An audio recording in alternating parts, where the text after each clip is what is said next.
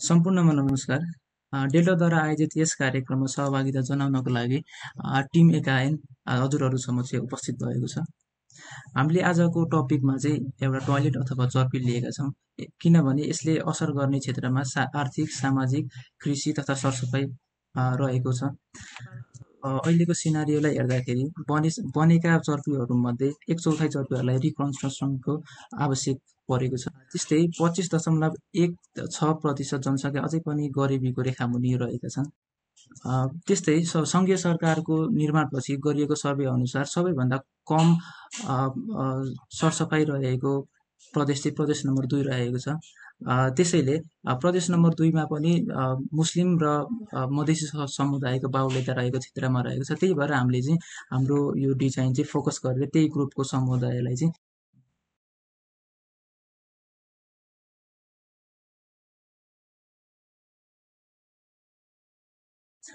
त्यस्तै हाम्रो कन्सेप्टमा चाहिँ प्यानमा चाहिँ 3टा कम्पार्टमेन्ट छन्, जसमा चाहिँ 3 विभिन्न प्रकृतिका वस्तुहरू चाहिँ एक आपसमा मिश्रित हुँदैनन्। सबैभन्दा सुरुको प्यानमाबाट युरिन मात्र बग्छ, मध्य भागबाट चाहिँ ह्युमन एक्सक्रिटा मात्र जान्छ र अन्तिमको भागबाट चाहिँ मलद्वार धोएको पानी मात्र बग्ने गर्छ। त्यस्तै हामीले साबुन पानीबाट धोएको पानीमा चाहिँ हाइड्रोक्साइडको रूपमा सोडियम र पोटासियम हुन्छ, जसले चाहिँ बिरुवालाई मेटाबोलिजम र वृद्धि र विकासको लागि सहयोग गर्छन्। त्यस्तै हामीले पहिलो खण्डबाट बगेको युरिनलाई चाहिँ स्टोरेज ट्याङ्कमा स्टोर गर्छौँ, जसबाट चाहिँ 6 महिना स्टोर गरेपछि पेस्टिसाइडको रूपमा हामीले तयार गर्छौँ। त्यस्तै ह्युमन एक्सक्रिटालाई चाहिँ त्यहाँ भएको कीटाणुले डिकम्पोज गरेर फर्टाइल मल बनाउनको लागि सहयोग गर्छन्।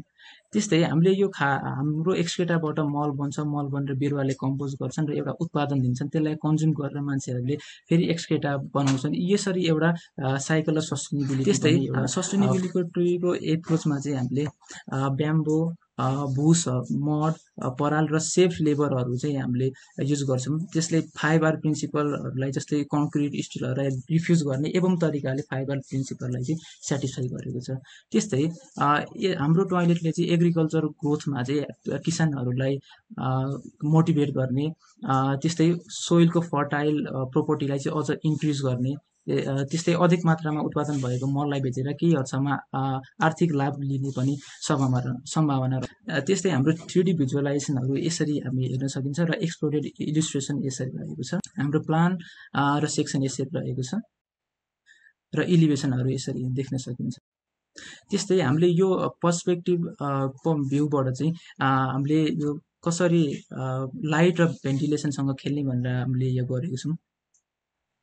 त्यस्तै हाम्रो कसरी भोल्युम चाहिँ कम्पोज भयो भनेर एउटा भोल्युमलाई चाहिँ यसको 1/3 पोर्सनलाई काटेर र मास र भोइडसँग प्ले गरेर हामीले सिटिङ स्पेसहरू त्यस्तै स्टेयरहरूसँग खेलेर एउटा भोल्युम यसरी कम्पोज गरेको छौँ।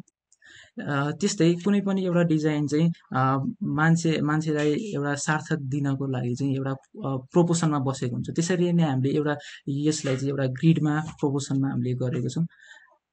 त्यस्तै हाम्रो ह्युमन प्रोपोर्सनको लागि चाहिँ हामीले यसरी काम गरिरहेको मान्छेको इन्भाइरोमेन्ट र ह्युमन आई लेभललाई चाहिँ यसरी प्रोपोर्सनमा राखेर यो डिजाइन गरेका छौँ। त्यस्तै कन्स्ट्रक्सन फेजमा चाहिँ हाम्रो सबैभन्दा सुरुमा पिट बन्छ। त्यसमा चाहिँ वाटर लेभल माथि नआओस् भनेर हामीले सोलिङ गरिन्छ। त्यसपछि हामीले प्लास्टर गरिन्छ। त्यसपछि भर्टिकल स्ट्रटहरू अथवा भर्टिकल कोलुमहरू रहन्छन्। त्यस्तै पिटहरू बनाइन्छ र ओरिजेन्टल मेम्बरहरू हालिन्छ। त्यस्तै फ्लोर राखिन्छ र हाम्रो पाइपिङहरू सबै फिटिङहरू गरिन्छ, ट्याङ्कहरू पनि राखिन्छ। त्यस्तै स्टेयरहरू हामीले बनाइन्छ, जसले माथि चढ्नको लागि सहयोग गर्छ।